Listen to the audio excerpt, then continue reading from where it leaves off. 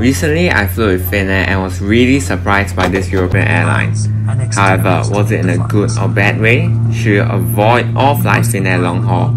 And most importantly, can it compete with other Asian and Middle Eastern airlines? Watch the full flight review to the end to find out.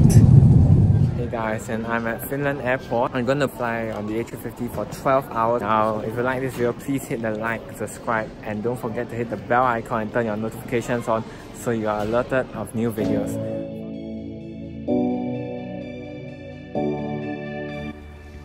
Helsinki's International Airport is one of my favorite airports. It was clean, neat and simple. There were plenty of food options and a really cool bar concept on the upper deck. However, in public lounges, there was a lack of USB ports and power outlets. Overall though, it's still an excellent terminal to transfer through.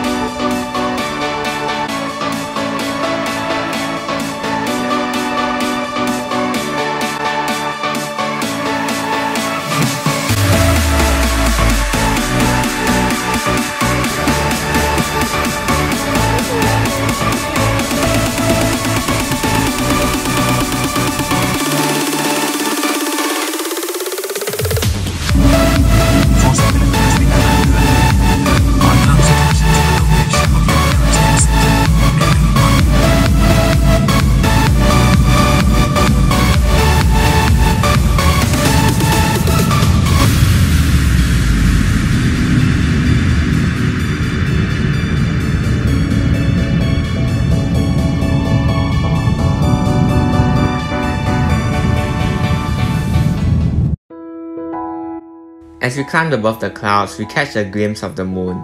This is why I love window seats and will always go for a window seat. Even on dark night flights, there's always something outside the window. Watching the moon outside the window, I was soon about to drift off to sleep. However, I remembered that I had to make a full flight review for you guys. So, without further ado, let's check out the seat.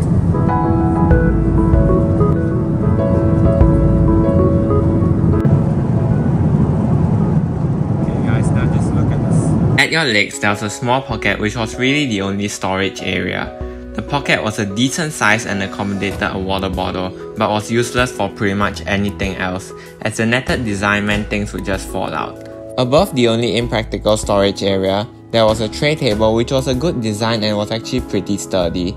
There was no vanity mirror though, which Singapore Airlines does provide. One thing I like is that Finnair does separate the literature pack from the seat pocket, thus freeing up space. There was a USB port under the monitor, but there was no 3-pin socket. The Finnair A350's cabin is laid out in a 3x3x3 configuration. The 9 abreast configuration was way more comfortable and spacious compared to the 10 abreast configuration that, say, Emirates has on its Boeing 777 aircraft. The wider cabin allowed for much wider seats. The seats on the A350 are 18 inches wide. They are very comfortable indeed. There is, however, one big problem with Finnair's configuration on the A350. The seat pitch was only 30 to 31 inches in the regular seats. There was noticeably less legroom compared to other airlines like Cathay Pacific, Singapore Airlines, and even Emirates. This is a big problem, especially if you are above 180 centimeters tall. The lack of legroom as well as the lack of storage areas is really a shame, as the rest of the seat was very comfortable and was well padded. It was very supportive and the adjustable headrest was excellent as well. Overall though, the seats on Finnair's A350s are above average. One thing to note is that Finnair does offer economy class with extra legroom. I'm not a big fan of this strategy though, as while those seats are more competitive with the seats on Asian airlines with their extra legroom, they have limited availability and of course they are extra cost option.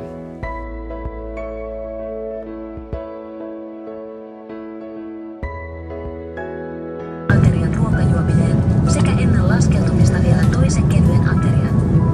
Nyt on hyvä aika tehdä ostoksia ja hyödyntää. Alright, now let's have a look at the IFE system.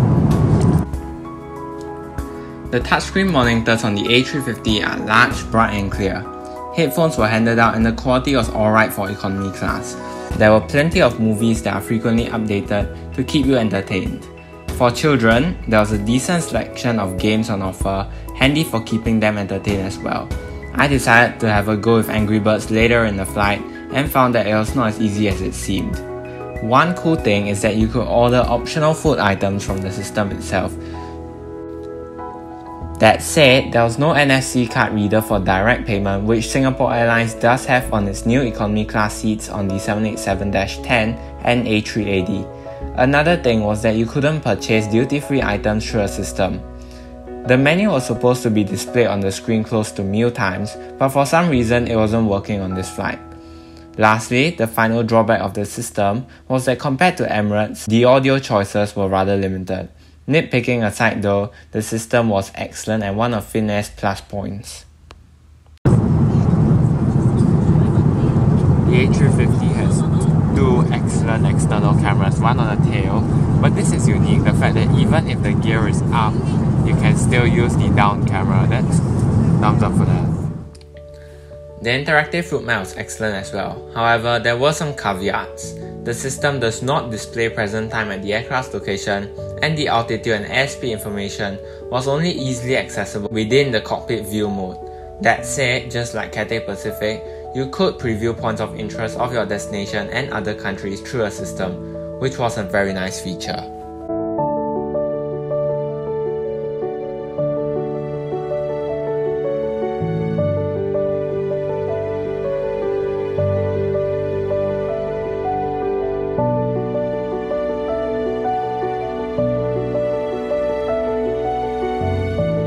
The service on most of my Finnair flights were excellent, and on those flights the crew were really friendly and eager to please. Unfortunately, on this flight, which actually turned out to be the last sector of all the 4 flights, the service was decent and perfectly acceptable, but was nothing special. On this flight, there was a hot towel service before the meals were handed out. The towels were not the best quality and were more like tissues, but was a nice touch overall, especially considering this is economy class. Another nice touch is that Finnair does provide a bottle of water in your seat even before takeoff, meaning that you will not go thirsty during boarding and taxi. Overall though, service on Finnair is still one of the best and one of Finnair's plus points. The food overall was decent on Finnair. The menu seemed interesting and had dishes of different cuisines. On my flight, there was no beef selection, but there was one dish that had pork in it. Not helped by the fact it was the only choice though. Snacks and pretzels were available at the galley, but you had to pay extra for many other food items, similar to other European airlines.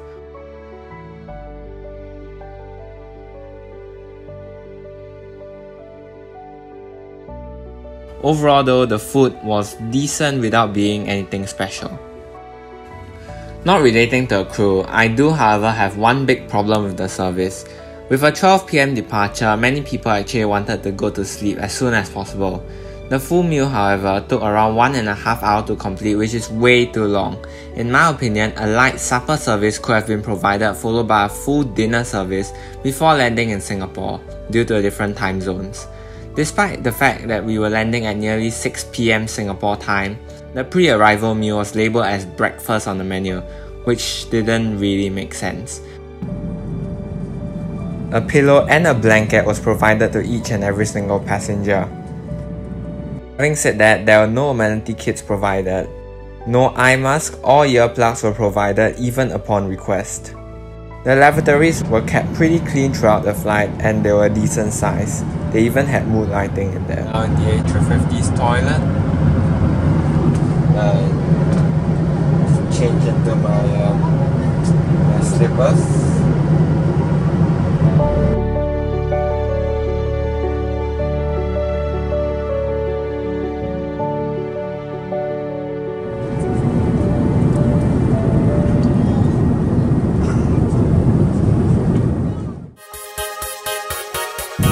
Things that I like about the A350 are the higher ceilings, the more voice air, and the larger windows. It's quite nice actually.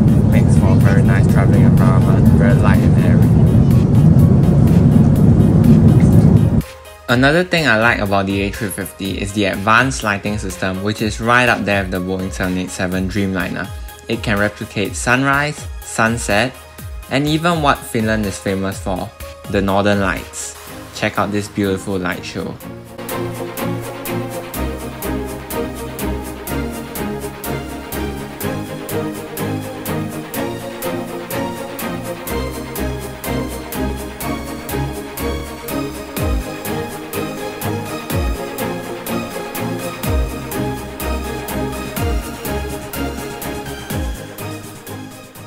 So then, what is the aviation flyers' verdict?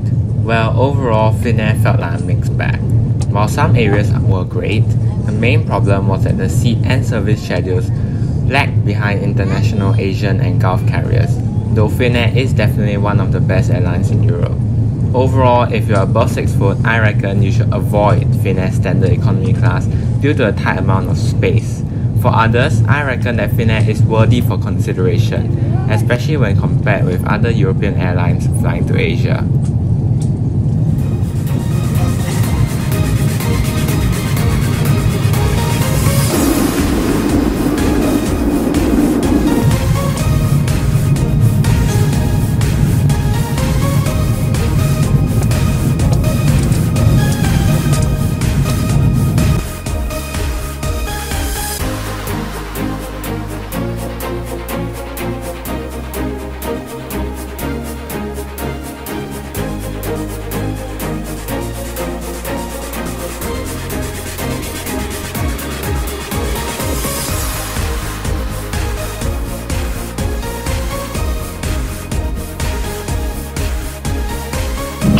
Ladies and gentlemen, welcome to Singapore and the local time.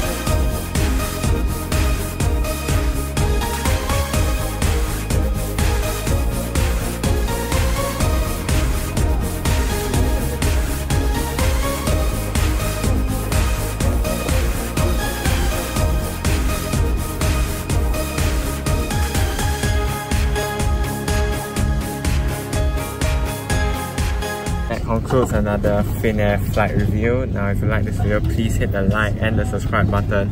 Do not forget to hit the bell icon and turn your notifications on so you are alerted of new videos. Do also check out the Finnair domestic economy class on the A320 family aircraft by clicking somewhere up there or when the video is posted. So do turn your notifications on.